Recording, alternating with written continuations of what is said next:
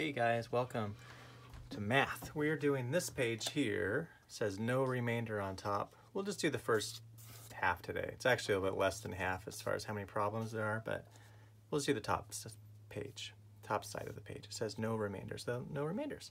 So I'll just do one problem for you. I'll do a hard one. I'll do 304 divided by 8.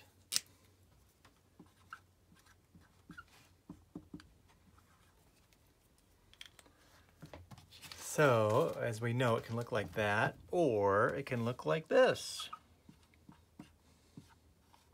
The thought is, how many groups of 8 fit into 304? 8 times what equals 304? Anybody have a guess? Well, let's see, 330. I'm going to guess, how many times does 8 go into 30? 8 times what equals about 30? Well, 8 times, let's see, 8 times 3 is 24.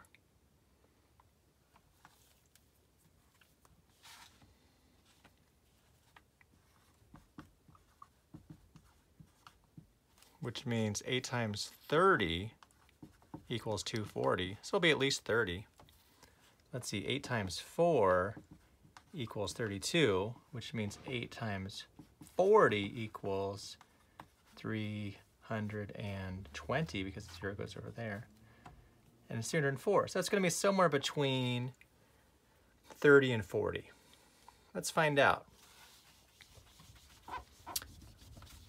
Okay, so you could think of this in a lot of ways, and it could be a lot of different kinds of problems. But I find the easiest way to think about them when I divide them is money, because it makes it really simple, because we have groups of hundreds, groups of tens, and groups of ones.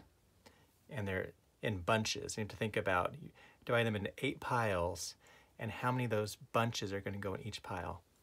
So that's why I like to think of it in terms of, like, you have 8 people, and you have to divide 304. So how many hundreds does each person get? How many groups of 8 fit into 3? 0. So nobody gets 100. Can't divide 3 by 8. So if this number is too big, if this number is larger than that number, it's a 0. So 0.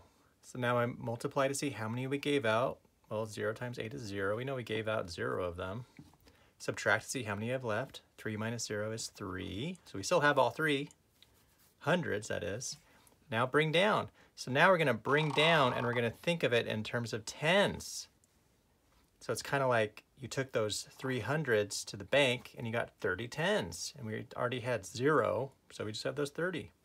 Now we can do it. 8 times what equals almost 30? Or how many groups of 8 fit into 30? Well, if you're not sure, you check out your multiplication table. There's 8. And I find the number closest to 30 without going over. Oh, 32 is too many. You can't, I don't have 32, I only have 30. So I have to go 30 or less, which means 24 is the closest. And then 8 times what equals 24? Well, I go up here. Oh yeah, 8 times 3. There's 1 8 is 8, 2 8s is 16, 3 8s is 24. It's hard to see it, but that's what it says, 24. So 3. 8 times 3 equals 24, which is as close to 30 as we can get. And now multiply to see how many we gave out. Well, we just talked about 8 times 3 is 24. Subtract to see how many you have left. 30 minus 24 is 6, so we still have 6 left. So that means of the 8 people, they each got 3 tens. I was like, oh, finally we're getting something. We're getting some money. Each person got 3 tens. And then the person who's giving them all out, who had $304, well, they just gave out 24, but they still have 6 left. So they take those to the bank, take the 6 tens, turn them into ones, and now we bring them down. It's time to do the ones. Divide those up. Now we can divide up the ones. So now we have 64 ones because we had those 6 tens left over. So 64 ones. 8 times what equals 64? Or how many times does 8 go into 64? Let's find out. 8, 16, oh, it's right there. I just found it. Fits in perfectly. 8 times 8 is 64. And we knew it was going to fit perfectly because this whole page says no remainder, so they're all going to fit perfectly for this top of the page. Okay, so 8 times 8. Multiply to see how many gave out. Well, we just gave out all of them. Subtract, none left. So that means 8 times 38 is 304. And 304 divided by 8 is 38. 304 divided by 38 is 8.